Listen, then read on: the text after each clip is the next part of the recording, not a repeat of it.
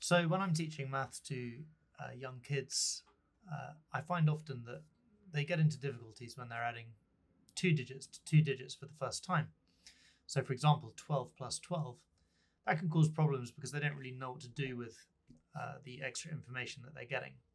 So what we're going to see in this video is I'm explaining to Lucia how to do 12 plus 12 using a partitioning method. So we're going to separate 12 into 10 plus 2, and we're going to look at 10 plus 2 plus 10 plus 2. Because of course, in isolation, she can do 10 plus 10 and she can do 2 plus 2.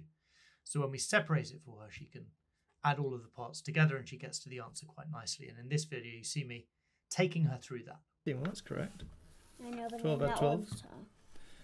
So if you're doing 12 and 12, do you remember what I was saying to you about 11 being 10 plus 1? And 12 is 10 plus? 10 plus what is 12? 10 plus 2. So these are both 10 plus 2. Okay? You with me? That's 12. That's right. So, Daddy, then you're just sounding up. so you're going to do 10 plus 10. 10 plus 10. 24. Yeah. Okay.